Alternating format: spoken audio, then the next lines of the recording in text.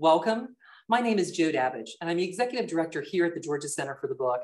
And on behalf of the Georgia Center for the Book, the DeKalb County Public Library, DeKalb Library Foundation, the Decatur Arts Alliance, and the Downtown Decatur Development Authority, welcome to our second in our series of artist talks that coincide with The Book is Art, Muse, our gallery exhibition here at the Decatur Library, featuring book objects from around the world. Before we begin this evening's presentation, I would like to remind you of a few things. After we finished our formal presentation, if you would like to ask the artist any questions, please feel free to do so by typing your question into the Q&A feature so that we can keep better track of it. You'll find the Q&A button located at the top or bottom of your screen, depending on your device. We've also enabled live transcription for those of you who are hearing impaired and need that accommodation. You can find the live transcription by locating the CC button either at the top or bottom of your screen and clicking on it, and then you can resize the font to any size you desire. I'd also like to remind you of an upcoming talk in this series next week, September 15th. It's our third and final talk and will feature artists Angia Kuna, Fran Goodfriend, and Sarah Quinn. You can find our events by going to georgiacenterforthebook.org, or you can go to our Eventbrite page as well. You can find the links to those over in the chat. We also encourage you to visit our YouTube channel. Not only does it have the gallery show to where you can take a virtual tour of this year's show, but we also have our old artist talks and virtual gallery tour archived there as well. And feel free to subscribe and like the videos, and don't forget to turn on notifications for when we post not only artist talks, but talks in our continuing author series as well. Right now, I would like to go ahead and introduce our artist this evening and get the event to get started. Thomas Camp is a retired social studies teacher and self-taught photographer. In addition to his work counting sheep, he has photographed subjects that lean towards storytelling. Some examples include the Edward Payson Weston 6-day race, the Cowtown Rodeo, and the Philadelphia Boxing Club. The majority of his work is centered in South Jersey and Philadelphia. Steve Daiber has worked with books for more than 30 years. Daiber uses books as objects in text-based art to explore a sense of place in the world. He has traveled to Cuba regularly since 2001, where he partners with local artists to create art books through Red Trillium Press, Aquí, lucha. Cronica, insular is a trilogy based on the facilitated dialogues and themes Cuban artists describe in their social and political relationships. Poder was published in 2010, Privacidad in 2011, and espera in 2013. Daiber also engages with the landscape directly through site-specific book installations, interventions in the forests, and prints from the remnants of past commercial timbering. For 23 years, Daiber has been adding to a wall of books that acts as a property line on the land where he lives in Massachusetts. Daiber carries the books on his back through the woods from his local library to the corner of his property, where he leaves them exposed to years of natural decay. Jillian Sico is a papermaker, printmaker, and bookbinder who makes works under the imprint Frog Song Press. She received a master's in the arts of anthropology from the University of Georgia in 2013 and a master's in the fine arts of book art through the University of Alabama in the spring of 2020.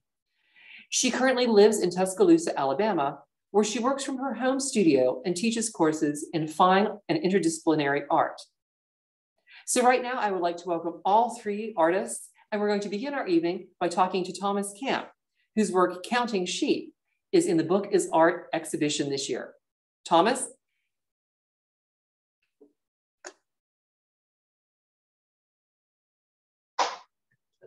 Hello.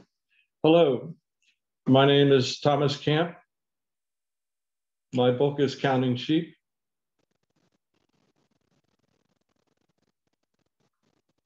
I have, in terms of contents, 46 prints with 2 pages of text where I highlight my initial meeting with Charlene and Ken Carlisle.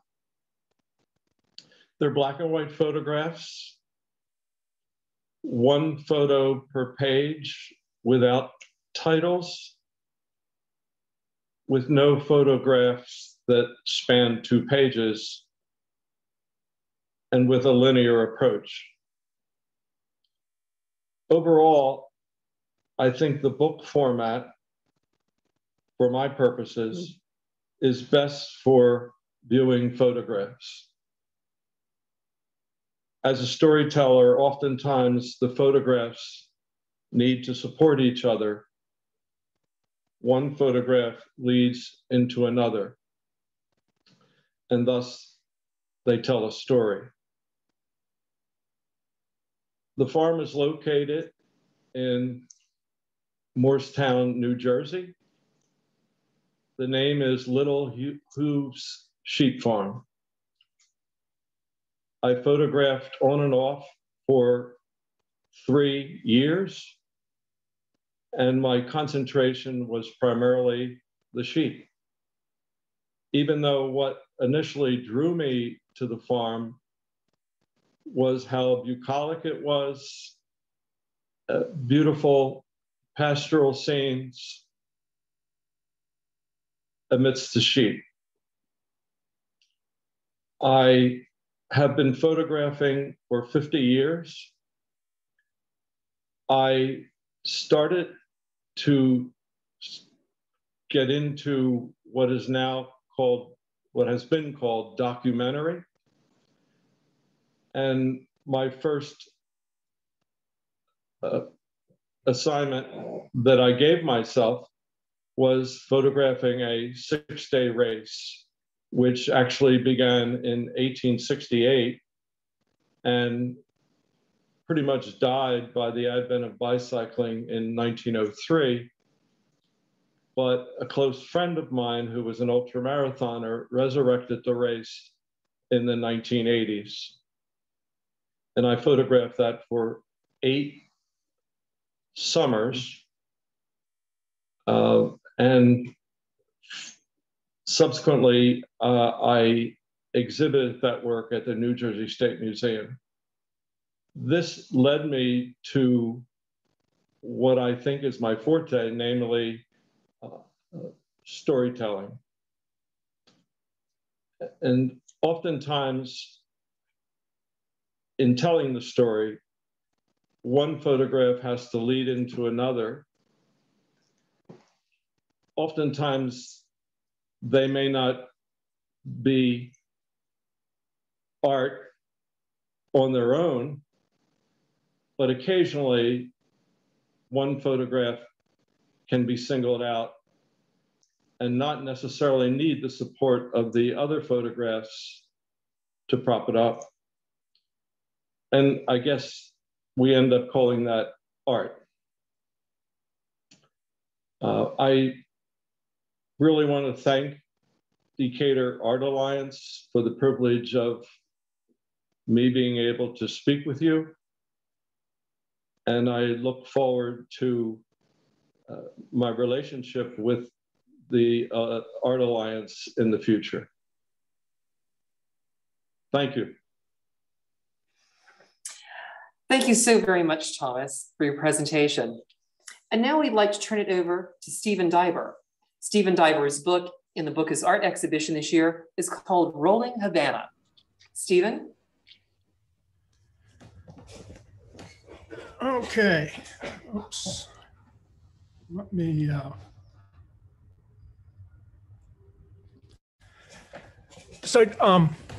thanks for including me in this exhibition. Now I can look at myself.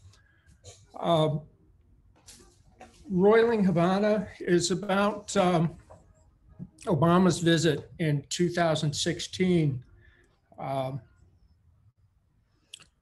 when he visited Havana, and we thought the world was going to change. At this, I was reading the text a little while ago and was amazed at just how hopeful, at least I was in my writing, and how skeptical the Cubans were.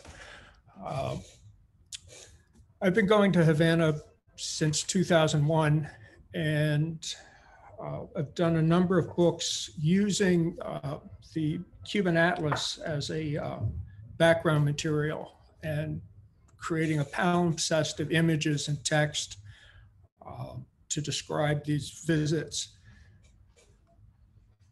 I couldn't figure out how to share my screen, but I do want to put up, and if Ali could do that while I'm talking, just a few images that I've sent her.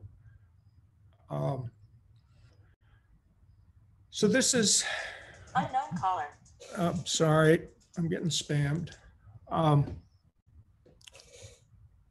As you can see, it's the atlas, and across the top pages is a collage of text, newspapers from Obama's visit, images off the TV screen. Zika virus was there, so we were getting fumigated weekly, which was just absolutely horrendous.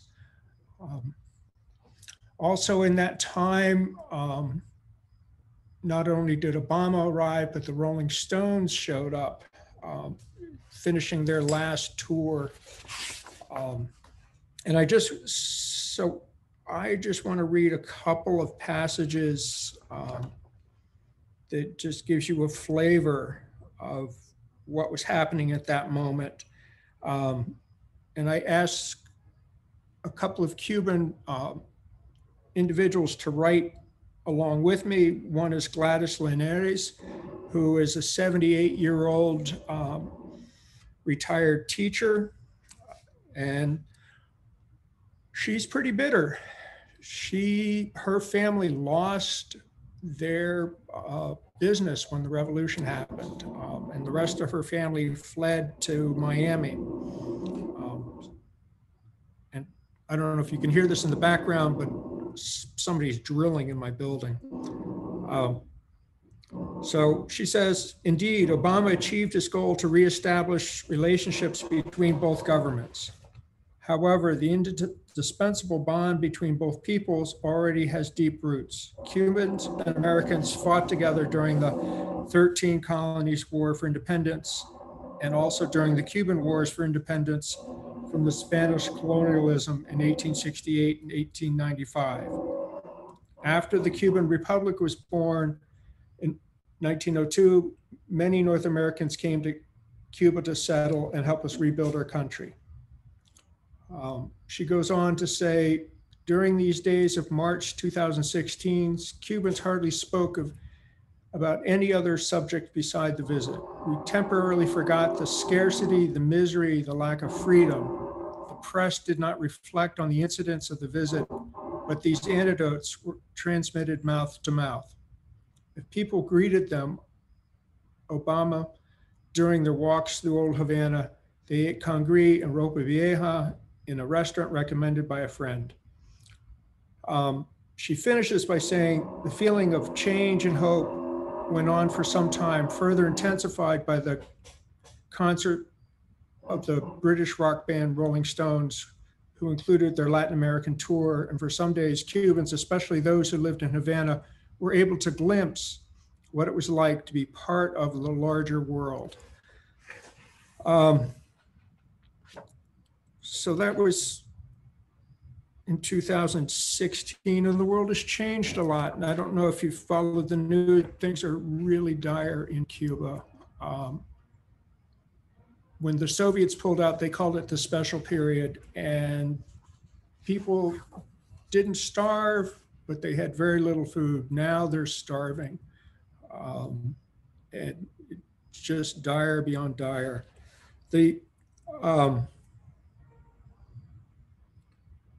second person I asked to write was a young video game maker, and he's trying to make a video game in Cuba when at that time the fastest was dial-up.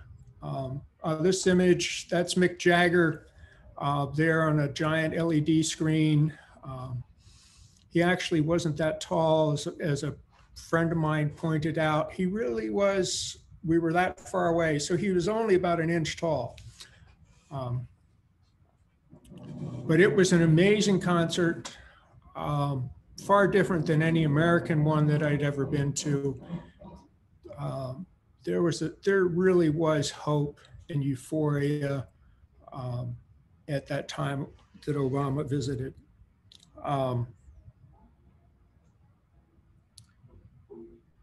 He's a bit more, he's pretty skeptical. Many Cubans do not like Obama anymore. Among his latest executive decisions was to eliminate the dry feet, wet feet policy, the last redoubt for those who, for various reasons, do not want to continue living on the island of their origin. Some, on the contrary, prefer to remember him as the nice guy, the one seen making jokes on Panfilo, which is a Cuban TV show, quoting Jose Marti, or making an effort to speak bad Spanish. For others, he'll always be the eternal enemy, some sort of evil nemesis arrived from the north with the sole purpose of destroying our immaculate socialist freedom. For me, his visit was nothing more than another antidote, lost like many others inside a story that has become a huge antidote itself. He goes on to say he wasn't a fan of the Rolling Stones. He doesn't like their music. He thought it was old people playing old songs. Excuse me. And wished he could actually have heard Nirvana, but Kurt Cobain was already dead. They're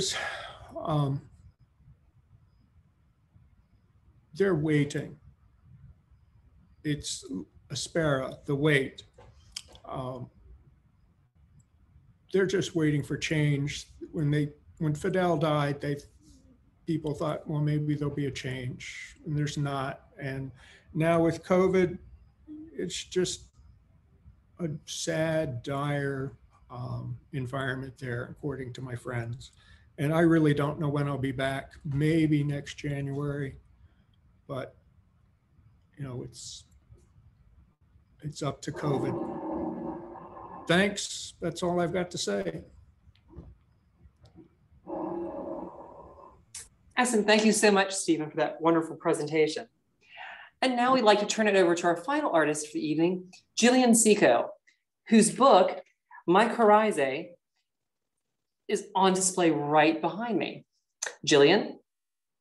Thank you so much for having me. And I'm gonna go ahead and share my screen because I do have some process photos that I'd like to share.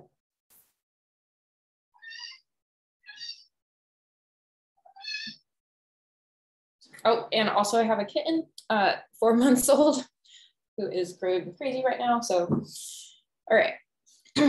So my book is called Mycorrhizae, which might not be a familiar term to everybody. So I thought I'd just go ahead and define what that is.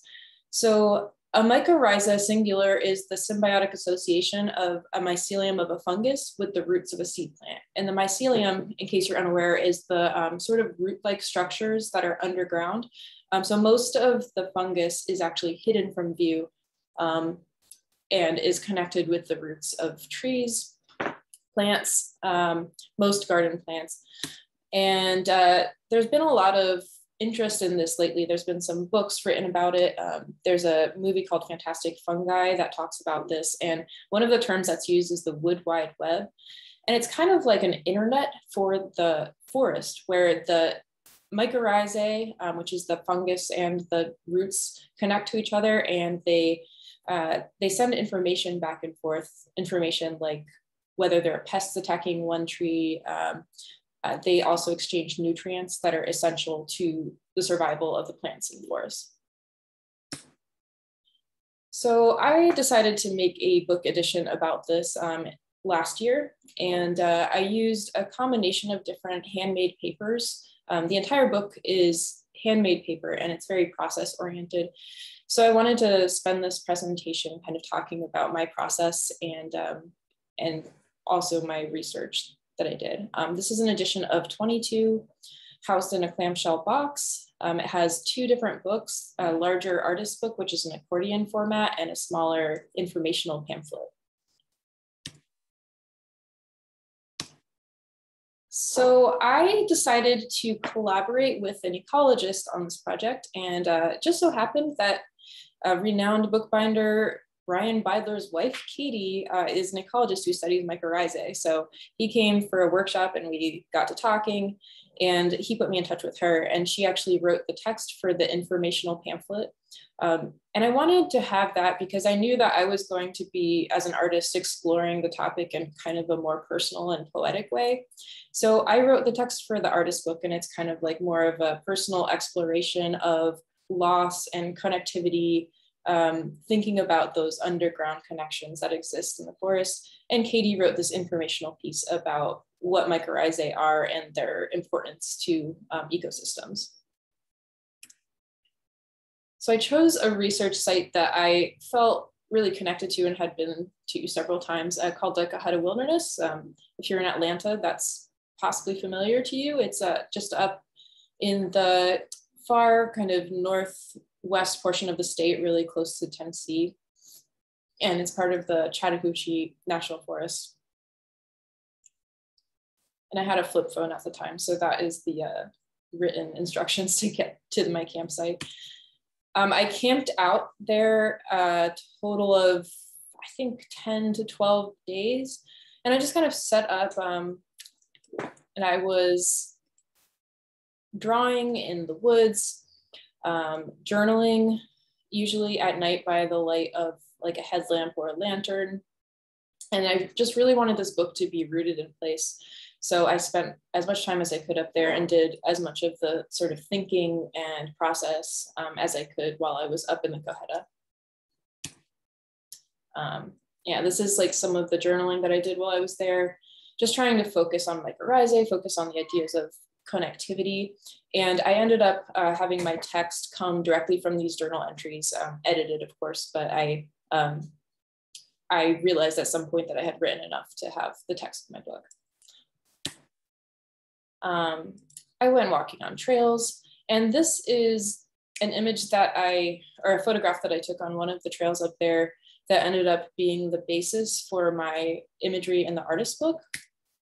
So I did a quick sketch of that, and eventually I used wood veneer to print the trees. And I'll talk more about the sort of gray, ethereal stuff going on the ground. My cat is biting my feet. Okay. Some of the other imagery came from looking at soil samples through a microscope. So I collected soil from several different species that I knew were tree species that I knew were mycorrhizal, and I started looking at those under a microscope. The little white fuzzy parts are the fungus. And I used kind of broadly some of that imagery that I had sketched while looking through the microscope for these little mycelium looking things on the outside of the book. And then also for some watermarks that I made in Kozo using puffy paint, and for a couple of images in the middle of the book. Cat, stop. Okay. For the informational pamphlet, I decided to just do scans of roots. So I collected, again, from these soil samples, some roots, and Katie Beidler also had some root scans that she already had done from her lab in Indiana. And so I then manipulated these in Adobe Illustrator and oh my goodness, sorry, and made plates out of them, and then printed these letterpress. And these are some of the first proofs of the root scans. And here are the finished letterpress printed images with the letterpress printed text in the informational pamphlet. So in terms of paper making, I had several different kinds of paper that I used. For the interior sheets, some of the interior sheets of the artist book, I used Alabama Kozo, which is paper mulberry, Brucinicia peperifera, that I harvested here in town. Had friends help me do some of the scraping. And I also used a little bit of lake water from up in the Cowtown Wilderness just to add some slate, like flotsam and jetsam. And then this is the watermarking that I did. So I used puffy or dimensional paint and just made these little like rudi mycelium-y patterns, and was able to make some nice watermarks in the Kozo paper. And this is an image from the centerfold of the artist book, which has white pages behind it, so you can see the watermarks as you turn the page. I also used linen that I had purchased from the base of the Cajada Mountains in an antique store. And some of it I also got from a friend of mine.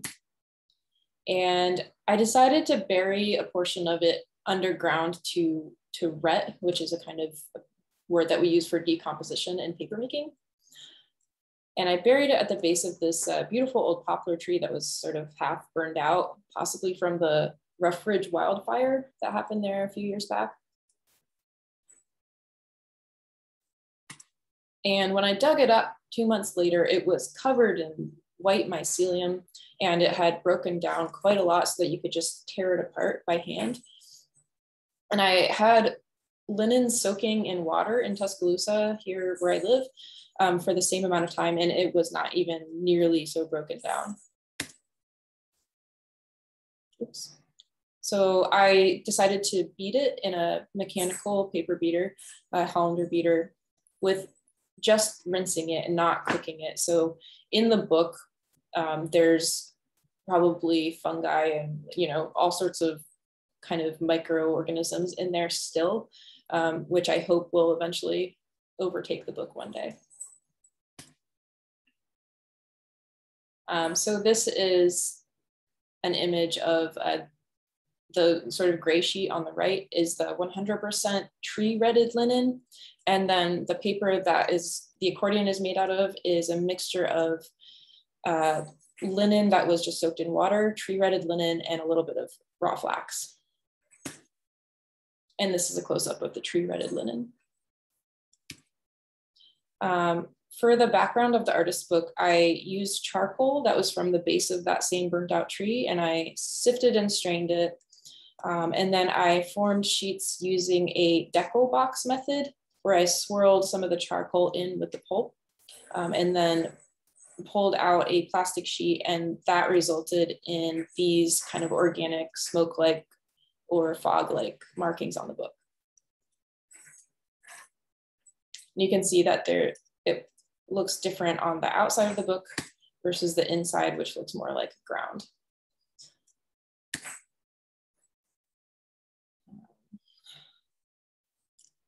Sorry. And then I also made recycled paper for the informational pamphlet, and I decided to put some chanterelle mushroom spores in that paper, again with this idea that, like, if there's spores in the paper, maybe it could be buried and grow mushrooms out of it, and maybe mushrooms would just start growing on it if it got wet enough. So, you know, most book artists might be thinking of wanting to make archival books, and mine is semi-archival, but also prone to growing fungi on it, probably, which I like. This is an image of the pamphlet, and the cover, oops. The cover, which is pictured here, also has some just polyp or mushroom pulp in it. I experimented with making pure 100% mushroom paper, and that was really interesting, but not so good for this particular project. But the cover is a mixture of the recycled paper and that mushroom pulp. And that's a close-up of the cover of the informational pamphlet. So yeah, I mean, that's the book in a nutshell. And I wanted to thank all these people, as well as the Georgia Center for the Book, for having me here today. If you want to follow me on Instagram, please do. Maybe you can hear my cat playing in the background too.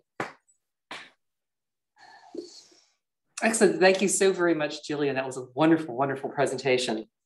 And don't forget, if you would like to ask any of our artists tonight a question, please feel free to type it into the chat or to the Q&A feature so we can have those answered for you in turn. So after listening to all of your presentations, what struck me is that you all are very rooted in your art being rooted in a place, whether it be the forest in North Georgia or in Cuba or in a farm. How important is it for you as artists to go to those places and to have those places be reflected so greatly in your art?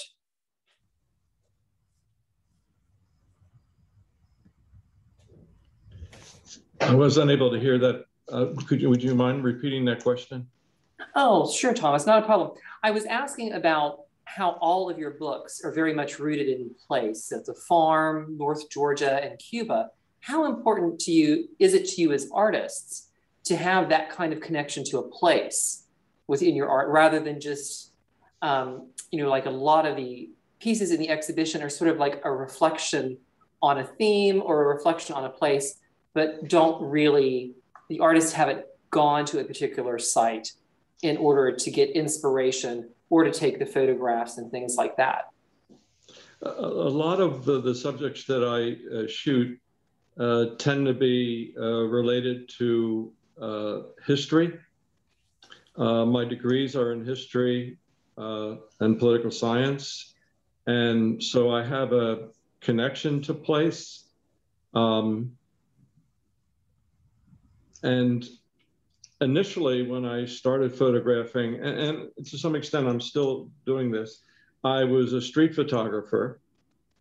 And that led me eventually to wanting to restrict my topics in such a way that I could explore them in depth. And as we said earlier, the first one that I did was of the race. And interestingly, I think oftentimes I'm choosing subjects that I may not want to participate in. For example, Cowtown Rodeo, or the Philadelphia Boxing Club. But at the same time, it's grounded in history to such an extent I really want to explore beyond just through observation. I want to know more about the subject. Stephen, what about you? I mean, because your book involves so many points in history, a visit from the Rolling Stones, Obama, and things like that. How important is it for you to center your work in Cuba? Well, there's essentially two bodies of work. There's my landscape work before Cuba, and then Cuba showed up in my life. But wherever I am and the material I choose to work with is very much centered on place and a deep exploration into what that environment is and how I'm living in it, what I see, how it's affecting me, how it's affecting other people. With Cuba, it's certainly there's a lot of politics involved. That seems to be an overriding theme. My natural history work is incredibly intimate. It's my backyard.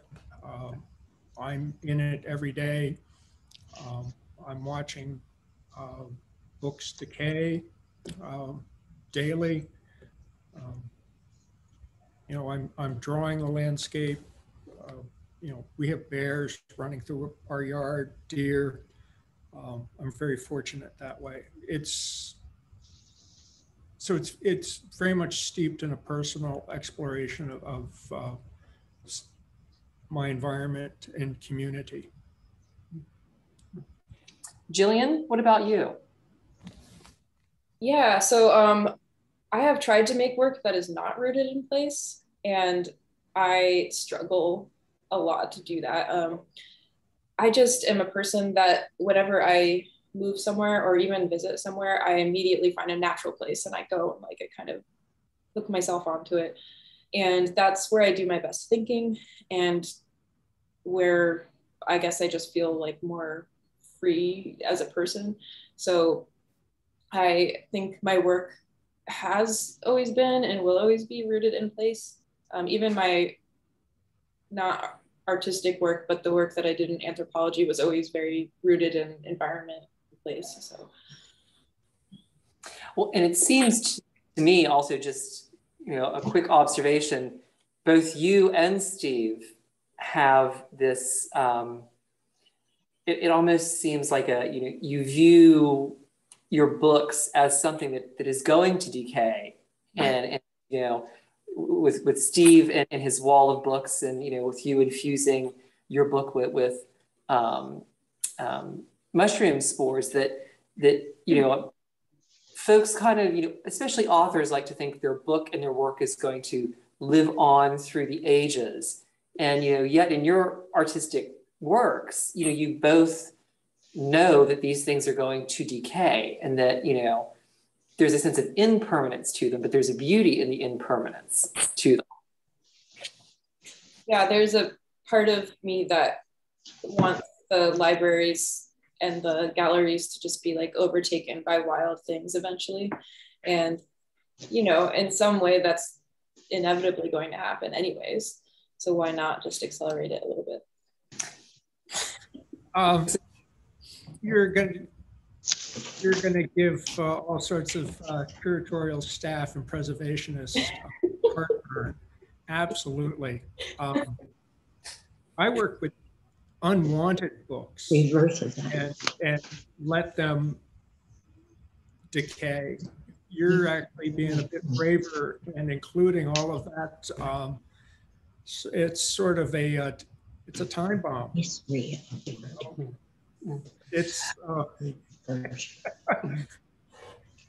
I do have to admit, when Jillian, you did mention that you had the spores in the book, you know, because sometimes you know, Emory has a book collection, a book art collection, and they purchase things, and I thought to myself, oh wow, you know, if there's spores in that book and it's sitting over at Emory, you know, would this like all of a sudden sprout if something happened, and should we warn them that it has the possibility to sprout mushrooms? absolutely.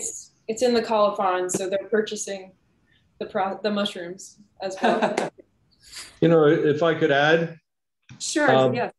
I am actually more concerned with preserving my books. I am a book collector, and specifically, I collect photography books since 1970, and I don't want them to die.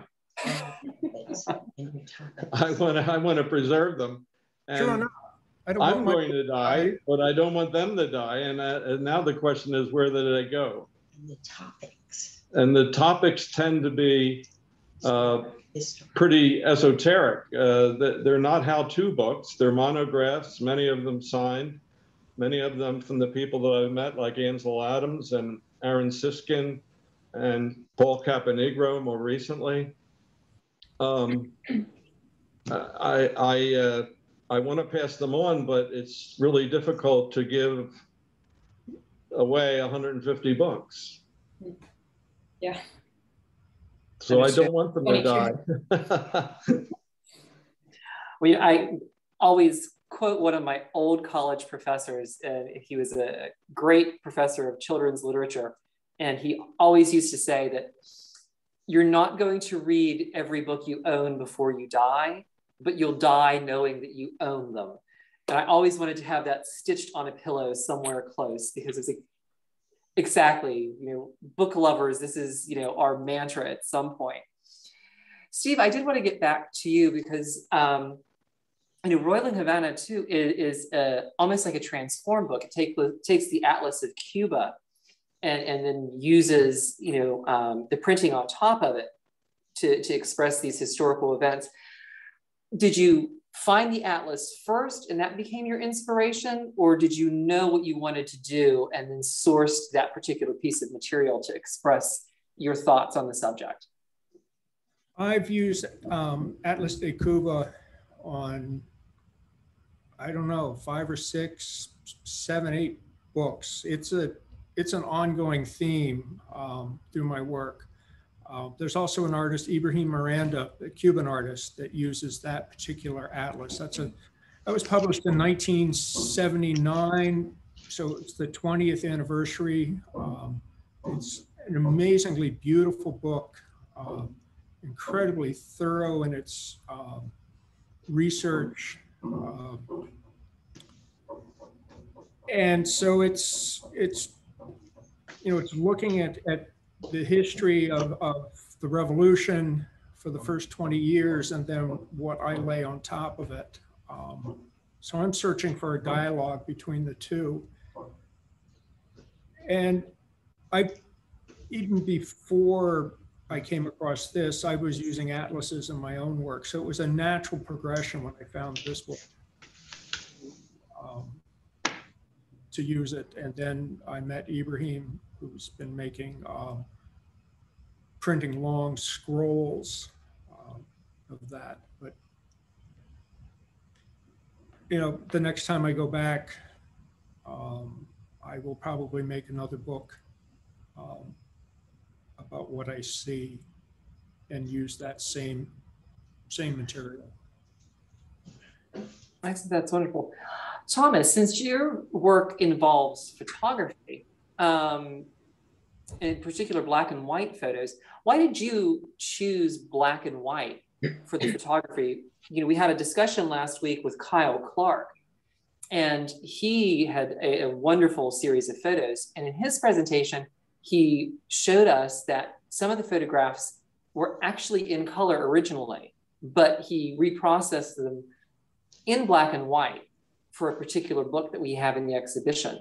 So why did you choose black and white for your photographs? I think because color tends to be distracting.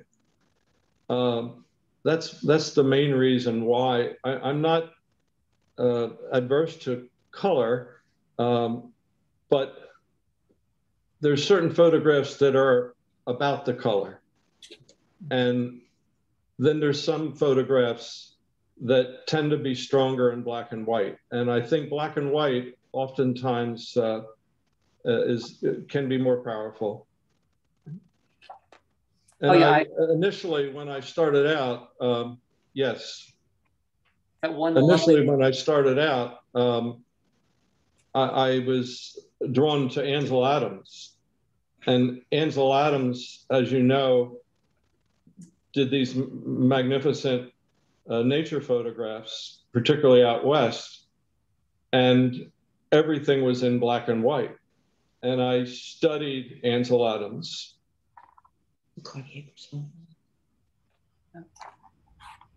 Yeah, there's definitely some very pastoral connections as well, and you can, especially in the scenery in back, kind of see a very almost like Ansel Adams Western like horizon to it. That would be quite a compliment. Well, in Jillian too, in your book using the charcoal, it almost does have a black and white photographic kind of look to it, with the trees just sort of forming a wonderful line across that accordion. It kind of like draws you along across the accordion. Yeah, I definitely also tend towards like black and white and neutral colors.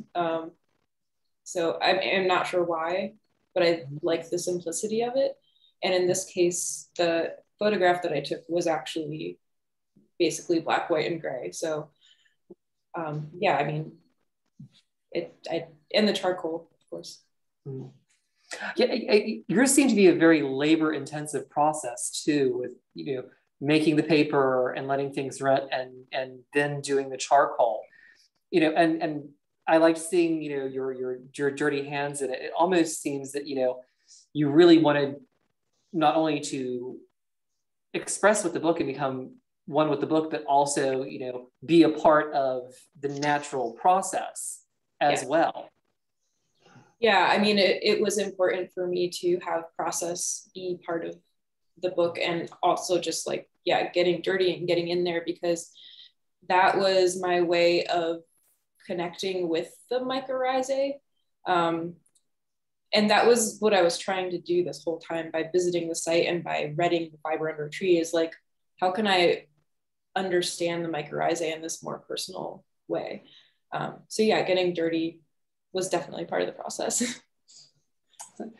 Well, I know we all have, been, quarantining or sheltering, during this whole time, but what are you all working on now? And what are you finding inspiration in now as we're sort of coming out of the pandemic just slightly?